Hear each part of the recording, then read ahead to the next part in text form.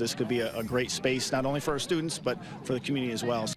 More local news, breaking ground on a $21 million addition to Kearsley High School. Construction began on a recreation center that will benefit both students and the community. It's going to be a 1,500-seat competition gymnasium. We're going to have an indoor running track. We're going to have a new weight room, new team rooms, athletic training room, and it would all be attached kind of close near proximity here to our pool. So not only will it be available for our students, we'll have designated times for community use as well.